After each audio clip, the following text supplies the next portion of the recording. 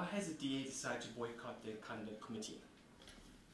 The Nkandla committee, in our view, if it worked well, was designed to hold those who are responsible to account, but equally so to call President Zuma as a key principal whose property this we're discussing, and then thirdly to make sure that the position of the public protector is upheld.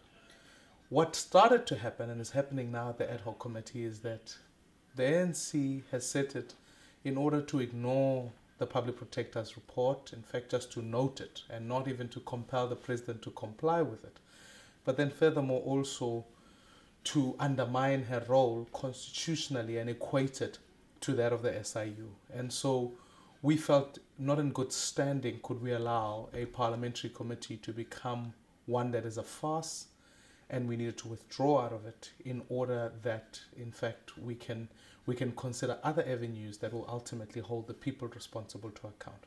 Okay. How do you think this affects the legitimacy of the committee's work? No, I think the committee may querate, but it's not legitimate. It becomes an ANC talk shop, and in fact they might just as well have been holding it at Luthuli House, for that seems to be the line they are going to take. It certainly can't be a considerable committee that is designed in being able to achieve the outcomes that South Africans wanted to achieve, which is accountability.